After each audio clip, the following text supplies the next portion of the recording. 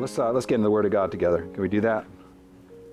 You know, I'm excited to walk with Jesus. Anybody excited to walk with Jesus? Yeah, I'm really just, the more I think about it, the more I'm like, you know, why can't we do whatever God has asked us to do? Why can't we? Right? Have you ever heard stories of God using people before? You know, Smith Wigglesworth had this incredible ministry. He was a plumber. He didn't start his healing ministry. He was 50 years old. So for you, those who are getting a little older in life, it's never too late to start walking with Jesus in a new level of ministry. There have been those who were engaged in God, and you're never too young. I remember hearing the story of a little 6-year-old girl, and she was used in tongue and interpretation and spoken fluent Cherokee language to get a hold of an individual who was not in a relationship with God, and God used a 6-year-old child in a prophetic gift, and anywhere in between. Evan Roberts, he was in his 20s, and he was used in a great way in the Welsh Revival. William Booth, he was still in his 20s when he began to raise up teenagers, and through that founded the Salvation Army, had an incredible impact in the world. And you look at people just started walking with God. You're never too young, you're never too old. You're right where you are right now, and now's the best opportunity. Today's the best opportunity. Today's the best moment. Today's the best time to make a decision to follow Jesus. It doesn't matter where you've been or how long you've been there. When you go on with God, you realize that He makes changes that are impossible except through Him. Amen? Is anybody ready to go on with God this morning? You know, we might have seen the same thing for the last 30 years when we're coming into church here, but in a moment, God can change something, because we serve a God who's faithful. We serve a God who's good. We serve a God who's all-powerful and all-sufficient, and He has all the resource that's necessary. He's asking us to do something. I believe with all my heart, God's just waiting for us to move, that God wants to move. I believe that God wants to do something. I believe that God wants to bless, but He can't bless outside of obedience, and He wants us to walk in obedience. Amen? If you turn your Bibles to Ephesians chapter 4, we're going to continue the series, Walk This Way. Amen? Walk this way.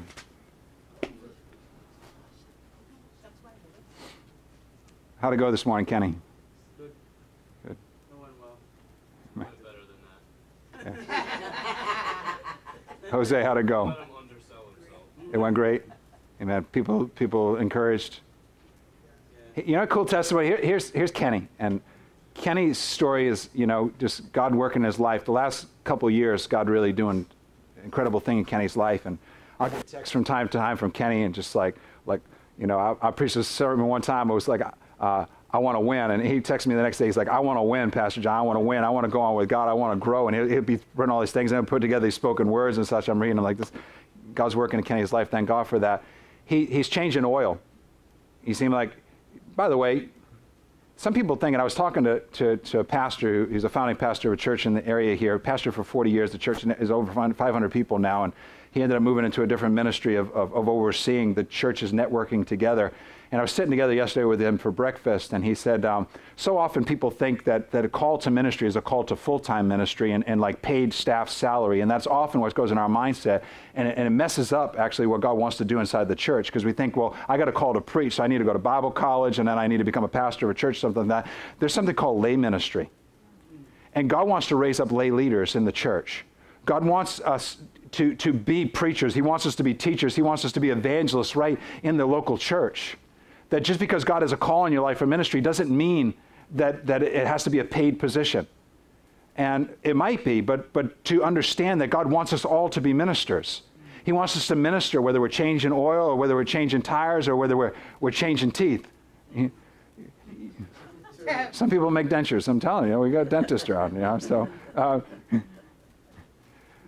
whether we're working as a nurse or whether we're working as a doctor or whether we're working as a technician or whether we're working as a fisherman, whether we're working as whatever profession it is, that's a place and that's an opportunity for God to be glorified.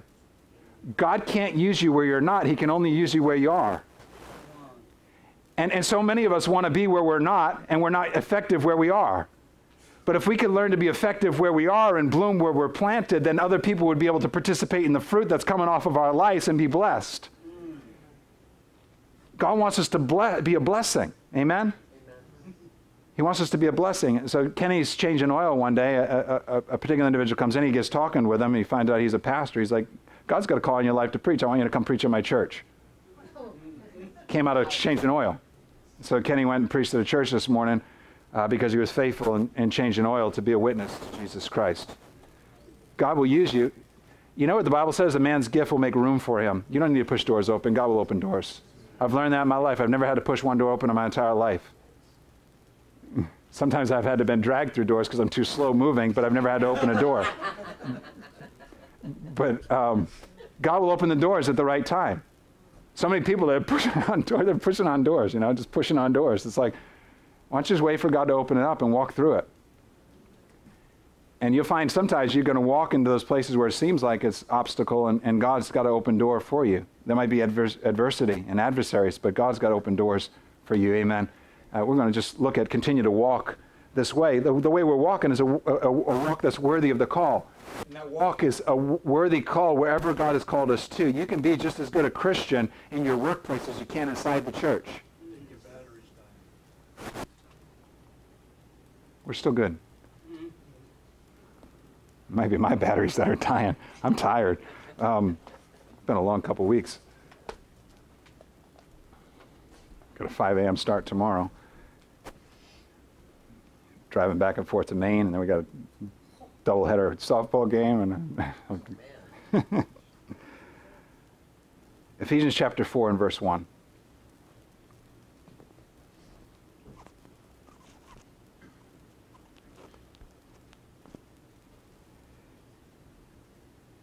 I, therefore, the prisoner of the Lord, beseech you to walk worthy of the calling with which you were called, with all lowliness and gentleness, with long-suffering, bearing with one another in love, endeavoring to keep the unity of the Spirit in the bond of peace. For there is one body and one Spirit, just as you're called, in one hope of your calling, one Lord, one faith, one baptism, one God and Father of all, who is above all, through all, and in you all. But to each one of us, can you say to each one of us? Say that again. To each one of us, grace was given according to the measure of Christ's gift. I just want to think about this for just a moment. How big was Christ's gift? How big was Christ's gift? Well, Ephesians 3:20 says, and he shall do immeasurably more than we can ask or think. How big was Christ's gift? Bigger than we can comprehend, right? You ever dealt with a number that was so big you just couldn't wrap your mind around it? Like mathematics. We ever deal with, I love the solar system. I love what's going on in the solar system. And the scientists say there's billions of trillions of stars. Not hundreds of thousands. Not hundreds of millions. Billions of trillions. Billions is a big number by itself, but I'm talking billions of trillions. We're talking about a number that, if you kept writing zeros, you'd be writing zeros for the rest of your life. Seriously. You wouldn't be old enough to be able to even write the number out. Big numbers. When we deal with God, we deal with infinite. I think part of the reason why the scriptures say, Peter said that our life is but a vapor.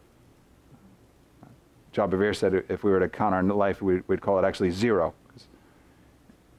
Because anything multiplied by zero is zero. In realm of how small we are in comparison to the length of eternity, even our existence here on this planet is equated to zero. It's nothing. It's a blip on the map, and it's so small. It's so insignificant. But the immeasurable measure of God's grace is so huge that we can apply those things in our life now so that we can develop an eternal perspective and not just live for the here and now, which is nothing. It's zero. It's a vapor.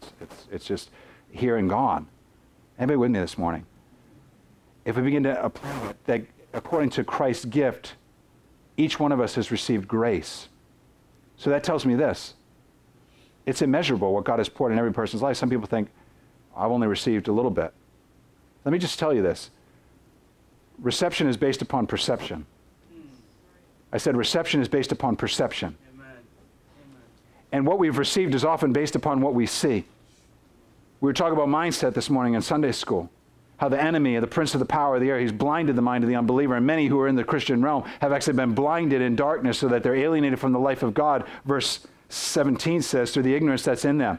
because of the blindness of their heart. They're not receiving what God has for them because they've been deceived into believing something different than, because what we've received is based upon what we've perceived to be so. If we could see how big God is, we would see that I have way more than I even have access to.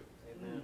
I remember years ago, we were working as youth pastors up in a church in Maine, and I was looking all over the house for my keys. I couldn't find my keys. I'm looking everywhere. I can't find the keys. I need to get to the church. I can't find my keys, and I stick my hand in my pocket. My keys are in my pocket. I think it was a youth group, so I think I had cargo pants on, so they were maybe in the side pocket. So you know how that goes. And cargo pants used to be cool. That was a long time ago. And my keys were in there, and all of a sudden I said, my keys were in my pocket the whole time, and I didn't know. I said it to my wife, and all of a sudden it was like the Spirit said, yeah, exactly. You've had access to things you didn't even know you had access to. You had exactly what you thought you were looking for. You're praying for things, but you already got them. Why don't you stop praying for them? Start walking in them. Amen.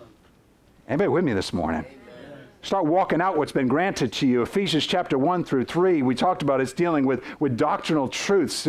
Verse 3 of chapter 1, and God has blessed you in the heavenly places with every spiritual blessing in Christ, that he has given to the church the fullness of him who fills everything. Jesus, he's been given to the church in all his fullness, not just a little bit of Jesus, but Jesus in his fullness has been given to the church. Christ in his fullness has been given to the church. And when he distributed his gift, he's not just giving a little bit. There's more than enough for you and for me. There's more than enough for us to leave, more than full. When God does something, he doesn't leave people leaving hungry. They are left full with baskets to take along for the journey. Amen. God is a God who fills. He's given to each one of us grace according to the measure of Christ's gift. There he says, when he ascended on high, he led captivity captive and gave gifts to men. He led captivity captive and gave gifts to men. Now this ascended, what did it mean? That he first descended to the lower parts of the earth. He who descended is the one who ascended far above the heavens, that he might fill all things. So the fullness of him who fills everything wants to fill you. That's pretty good news. Like, how much can you fit in it? You know the cool thing about it, it's like we got a cup, and but it's like our life, a cup in the ocean. The ocean's in the cup, but the cup is just surrounded by the ocean too. It's like our life in God. Like, we got God in us, we got God all around us. We got so much of God that we don't even realize that we are saturated. We are absolutely absorbed in the life of God. Amen. Don't you thank God for God's grace? Don't you thank God that we are just full of him? And therefore, verse 11 says, he gave some to be apostles, some prophets, some evangelists, and some pastors in teaching for the equipping of the saints, for the work of ministry, for the edifying of the body of Christ, till we all come to the unity of the faith and of the knowledge of the Son of God, to a perfect man, or a mature man, to the measure of the stature of the fullness of Christ. And God wants us to get to the place where we understand who we are, our position. We're talking about this morning, the importance of position. Until you know your position, you keep moving. But you have a position that you need to maintain. There's a position to maintain. And the really cool thing in our relationship with God is much of what's been given to us is not based upon what we do. It's based upon where we are now in him. That our life is suited, our life is fixed in a position that's been granted to us by grace, by God. That I have a position, I am saved by the blood of Jesus Christ. I have a position, I'm filled by the power of God's Spirit. There's a position that I maintain because God has done something in me. And so I'll hold that position. You got to protect your position. You not be moved. You got to walk with Jesus. Anybody with me this morning? He wants us to walk. We're going to continue in Ephesians 4 for probably a little while because there's so much in this. It's just, Kenny texted me this week and he's like, man, I got my pick out. He's like, Ephesians chapter 4 is a gold mine.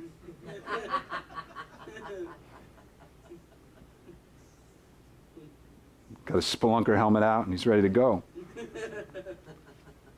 want to just look at a couple of just brief points here this morning. Number one, and we've talked about this, he says, I'm a prisoner of the Lord. If I could ask you a true question this morning, could you answer truthfully to yourself? Because that's the most important thing. You can tell me anything you want, but would you be truthful to yourself and truthful to God? Could you say, I'm a prisoner of the Lord? In other words, I'm locked in to do his will? Could you honestly say that I'm a prisoner of the Lord? That like my life has been brought into subjection to something greater than me? And so my affinities are no longer driven by what I want, but I want to do what he wants. Am I a prisoner of the Lord? You know, the greatest thing a believer can do is walk in obedience. I believe obedience is a necessary component of our life, obedience. And so what Paul was saying is there, you know what? I am under subjection to one greater than I. I'm in obedience to do whatever God wants me to do. When he was called, he said, this man must suffer great things for my name's sake. And so he received that. You don't see Paul complaining about it. You see him praying and wrestling with the Lord in one particular occasion for 3 times about, can you remove this thorn from my side? The suffering. But you don't see Paul complaining and getting edgy. You see him maintaining a position. And you see him fulfilling the role in the ministry of an apostle, which was to engage all in fruitful ministry for reproduction. How many churches did the apostle Paul build? How many leaders did he raise up? Seriously, the call of an apostle, I believe that apostolic ministry should be enacted again in the church. Not this apostle in front of my name so I can travel around and people can like, oh, wow, look at him. No, but they can actually engage in the ministry of being locked into the will of God so that they could raise up leaders. And those leaders could call them at 2 o'clock in the morning and say, hey, I'm struggling a little bit. Can you pray with me? Everybody wants the title of apostle. No one wants the ministry of apostle. Like, who wants the calls all over the times, at crazy times? Who wants to be? I constantly remember you in my prayers without ceasing. I pray for you all the time. Who wants that ministry of apostle? We like the title. We don't like the ministry. Isn't this true? But God wants us to be a prisoner of the Lord. He wants us to be a person who's locked into the will of God. How many people here this morning could say, I want God's will to be done in my life? Even Jesus, he was God, yet he locked himself into a prisoner of the Lord. I don't do anything unless my Father tells me to do it. I always do what pleases my Father. He's a prisoner to the Lord, wasn't he? He said, prison? I don't want to be a prisoner. Who wants to be a prisoner? Most people are walking around locked into their own lusts. Even Christians. Locked into Romans chapter 7. Locked into the legal binding of the law. I want to do it, but I can't. I don't want to do it, but I do it. Who's going to ever free me from this? I hate it. I'm in this vicious cycle and never really getting where I want to be. So I try harder and I fail more. And then I start thinking, I got to give up. It's not even worth it. I'm not good enough. I don't fit in. I'm not like everybody else. All these different things that begin to come into my mind. Let's be honest with ourselves. Why? Because I'm still driven by my own desires to do what I want to do. Even a drive to even please God by my own actions. And I've lost the sight of, God doesn't want me to work harder or try harder or do more. He wants me to be locked into his will and obedience. Whatever it is he wants me to do. We often think we want great things. Well, that wouldn't be, I've heard people actually rebuke God. I've heard pastors say, God says something, he says, I rebuke you, God. So you better watch out. I mean, they were joking and such, but they were being honest with themselves. They were saying, I didn't want to do that. God was asking me to do something like, that was a little bit crazy. I wasn't comfortable with that. Whatever happened to God asking you to do something, say, whatever you want me to do, God, I'll do it. I'm saying that it's an easy thing to say, but it's sometimes a hard thing to live out, isn't it? Obedience. And from this position of obedience, the Apostle Paul says, I beseech you to walk worthy of the calling with which you were called in. In fact, this morning, I'm just going to focus on 2 words in the original language, and that will be the message this morning. He says, I beseech you, from the position of obedience. Do you know it's tough to call somebody to obedience when you're not living obedience? Do you ever see parents that say, do what I say, not what I do? No, they're going to do what you do regardless of what you say. Because we follow the examples of those lives, not what their speech is. The Apostle Paul said, you knew what manner of men we were among you for your sakes. He says you knew, and therefore I encourage you to follow the manner of doctrine which we delivered to you, because you knew what we were. And so their doctrine was in line with their practice. Their walk was their talk. Walk this way. When they said walk in obedience, he was saying, this is what I've learned. I've learned that in obedience is the safest place to be. In obedience, the blessing and the favor of God is all over me. You might see something different, but I know for sure that I'm pleasing to the one who sent me. Amen. It doesn't matter what anybody else thinks. I'm obedient to the will of God. Some would say, look at this guy. His speech isn't that good. It's contemptible. He's not as good looking or well dressed as us. He's not living in luxury as we are, as the super apostles of those days, or so they were called. And they judged him with man's judgment, but God judges upon the condition of the heart. And he says, I've learned a secret in obedience, and I'm asking you, I'm urging you to walk worthy of the calling with which you've been called in. The word beseech in the Greek language is the word parakaleo. Parakaleo, if you're writing notes down, it's Parakaleo. Of course, with our English letters.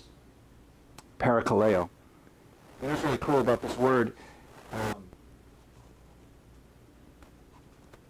there's another word that's in the same family as this, and it's the word paraclete. Anybody ever heard the word paraclete before? When Jesus said, I'm leaving, but I'm going to send another comforter, another counselor, the word, it was paraclete. It was one who would come alongside, and this word parakaleo is that same word. It's in the same family. It means to come alongside. And so when he says, I beseech you, what he's saying is, he's like, I'm coming alongside you. What I'm asking you to do is not what I'm not willing to do, but I want you to walk with me. How many people thank God that Jesus came alongside us? He didn't ask us to do anything that he wasn't willing to do himself. Amen. When Christ, he says, when he asked us to follow in his steps, I find this interesting. We often think following in Jesus' steps is like standing behind him, but I think that Jesus wants us to be led beside him. That's why he said, take my yoke upon you. He wants us to learn the secret of learning to walk in step. Learning how to move with him, you know. It gets a little awkward at first, but then all of a sudden you learn, oh, this is the way he walks. This is the way he walks. Walk this way. And the Apostle Paul's saying, this is how I'm beseeching, I'm urging you. Again, not as an apostle, I'm not declaring things on you of necessity. I'm encouraging you rather as one who's coming alongside you and saying, walk this way.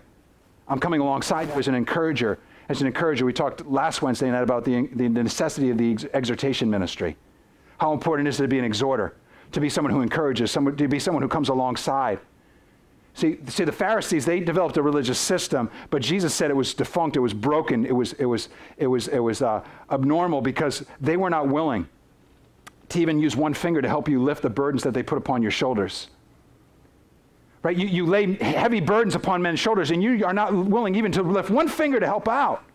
But I've come alongside, to tread the tread, to walk the walk, to talk the talk, to be an encourager, to be one who walks in the journey. That's why it's so important. We got to be beside. This isn't a walk all by ourselves.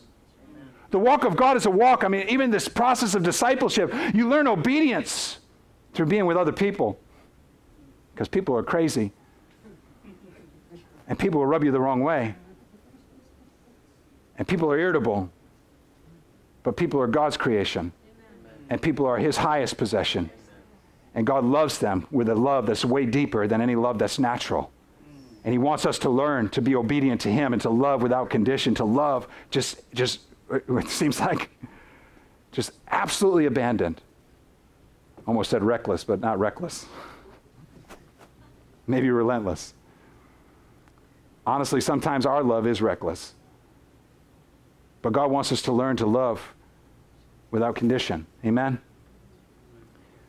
The word parakaleo, it means to call to one's side, to address, to exhort, to encourage, to strengthen by consolation, to comfort. That when he's saying this to them, listen, sometimes the greatest encouragement in your life is actually to tell you to do something that you didn't want to do, because it's going to save you from a whole lot of heartache and trouble. You understand? Like you don't. This is what you want. You gotta walk worthy of the calling. I'm not demanding something of you. I'm encouraging you, and this is what you really want. Because I know you've expressed to me. This is really what you want. The word parakaleo is a compound word made up of two roots. The first is para. And it means of, with, from, by, in terms of by the side, besides, or near. And the word kaleo, which is to call, to bid, to utter, invite. Or in particular, it's to cry out for a purpose. There's a purpose behind it. And so what's going on here is to call alongside, to call by one side. The exhortation is say, I want you to come and take a position next to me, because I want to show you some things that the Lord's been teaching me. And I want to show you that you can walk worthy of the calling you've been called in. I want to show you that God has revealed mystery to me, and I want to unveil that mystery to you. This is what the Apostle Paul is doing, because he's going to say that this fivefold ministry given for the purpose of setting in order the work of God to the church. And as an apostle, he had learned some things. He says, I want you to come alongside me. It's so important that you go alongside another believer, preferably somebody who's stronger than you are. That you go alongside and you find one who can exhort you and encourage you to go places you haven't been yet. The calling is necessary. It's the call of discipleship. Jesus sent them out 2 by 2. The call of discipleship. The first is obedience. The second, he said, I beseech you, is the word exhortation. He wants us to walk in obedience, and he wants us also to work in exhortation.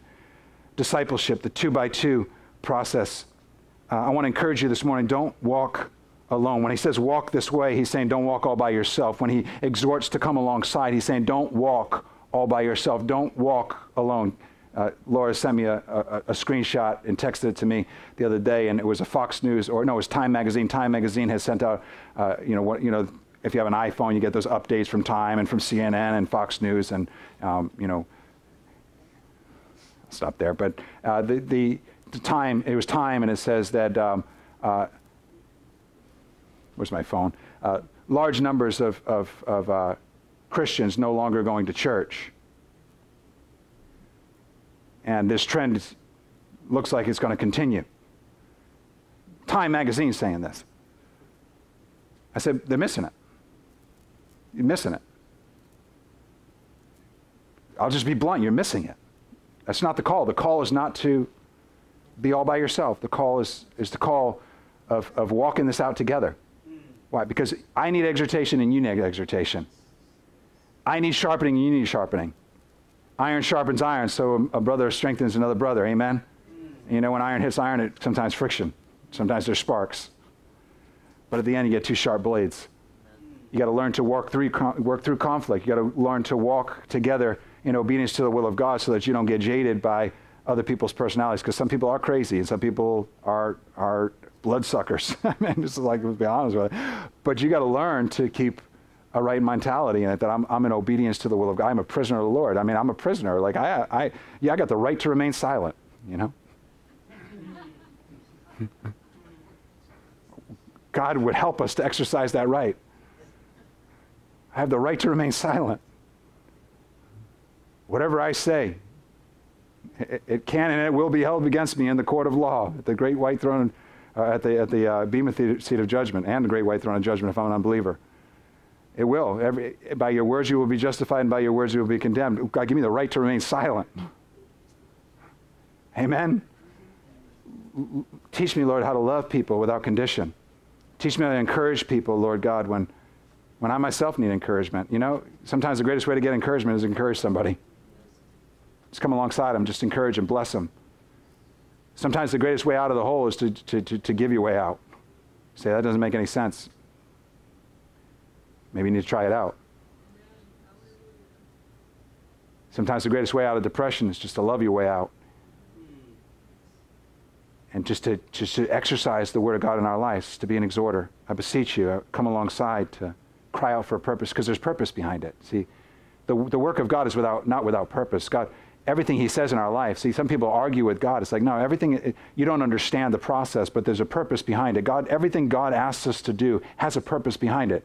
God is a God of incredible purpose. Just look at everything that's in order. God is a God of purpose.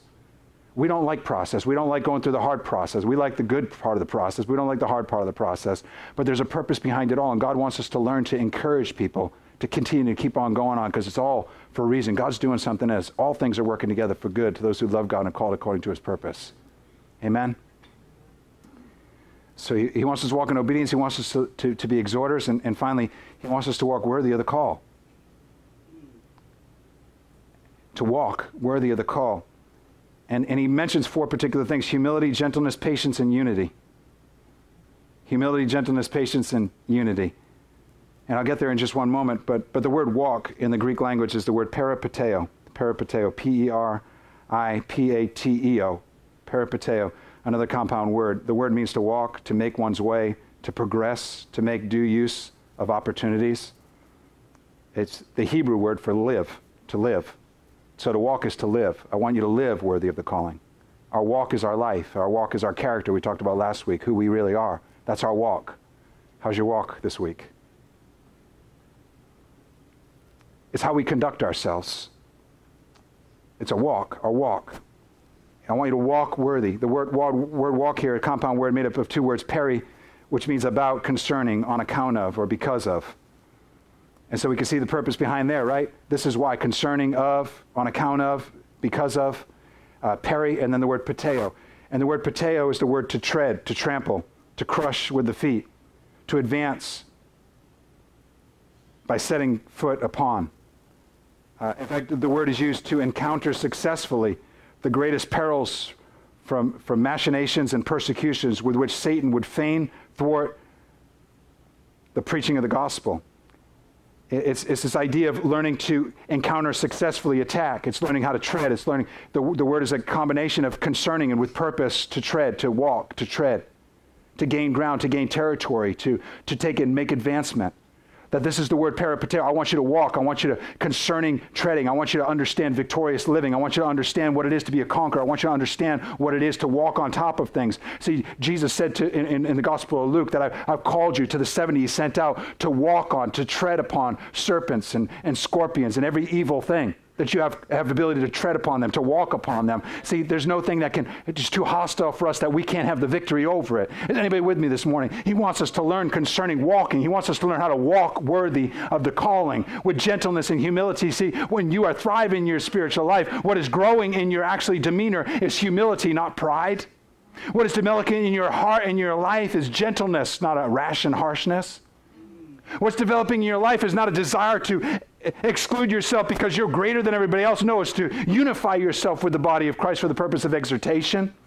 We mix this up. There's often this self-will worship, and people isolate themselves. I hate it when ministers come in. They do their part, and then they're off. That's not the gospel. Jesus didn't do that. He invested in the lives of people. With his humility, it says he was meek and lowly and humble. Jesus. And Paul says, this is the walk that I've learned. That the more I go on with God, the more the gentleness of Christ is manifested in my life. I'm not abrasive.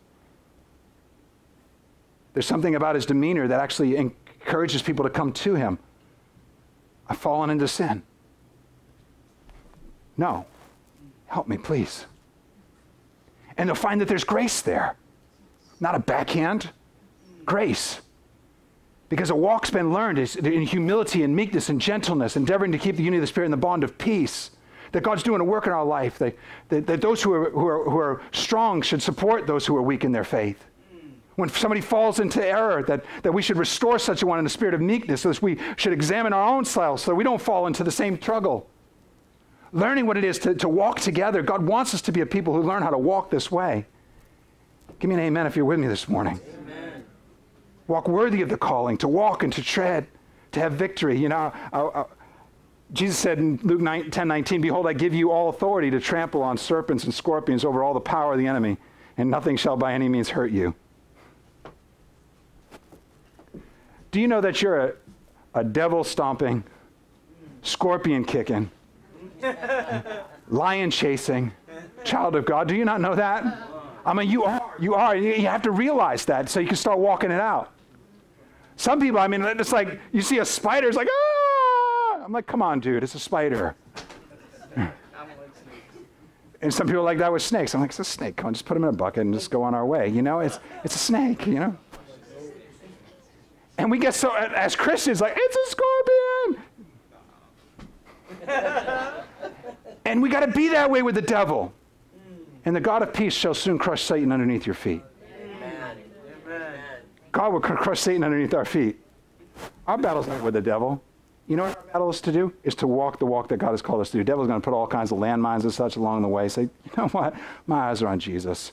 Forget this stuff. You know what? You're already done with. And I'm going to walk out the calling that God has placed on my life to tread on the things that I can tread upon. I'm going to walk a life that's victorious. Come on, think about it for a minute. We got to maintain our position.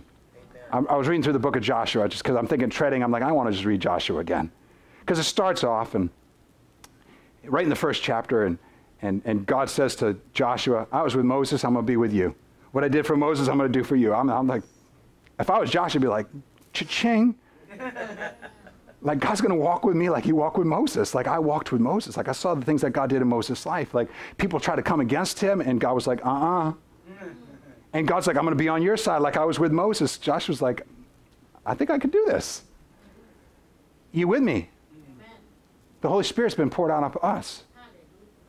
And it says that I'm going to give you all the places that the sole of your foot touches. That territory is going to become yours. Everywhere you tread is going to become territory that becomes yours. It's a lot of territory for you. We got to walk this way. See, and he lays out this whole land geography that belongs to Israel if he would tread upon it. Guess what? The children of Israel never occupied all the land that God had given to them. Ephesians chapter 1 says, you've been given every spiritual blessing in the heavenly places. And then he goes on to say, walk worthy of the calling. He's like, in other words, tread upon the places. Walk upon the places that have been given to you. Don't surrender your position. Maintain your position. Take your position. Gain that territory. Acquire what's been given to you by God. Amen. You don't have to earn it. It's been given. It's been given. Now grasp it. Take hold of it. Anybody with me this morning? Amen. Take what's been given to you.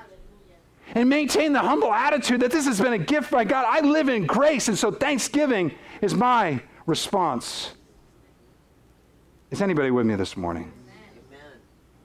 Some people say, I made a lot of mistakes in my life. Well, Paul said to the Romans in chapter 6, verse 4, therefore we were buried with him through baptism unto death, just as Christ was raised from the dead by the glory of the Father. Even so, we should walk in newness of life. In newness of life, we should walk circumspectly. We should walk purposefully. Amen? We should walk in the light. In Joshua chapter 3 and chapter 4, it mentions that the priest, that they carried the ark. And I'm closing. This is a closing thought. That they carried the ark. The priests carried the ark, and they were required to carry out, and they were told to tread into the waters before the waters resided in the Jordan River. And they were called to tread upon the water. And they were carrying the ark. And as soon as their foot touched, it said the waters rolled back. When you're carrying glory, you ain't running. When you're carrying glory, you're paying attention. When you're carrying glory, wherever you go is moving out of your way. We are glory carriers. We are priests. We are carrying the presence of God. There's nothing that can stand before us. He's called us to tread someplace. He said, walk this way, walk worthy of the calling this morning. Is anybody with me this morning? Amen. When you're carrying something, you got to just walk with the confidence that God said, this is the way it will be. Anybody this morning say, you know what? I need a renewed vision in my walk. Would you just stand up this morning? We're just going to pray.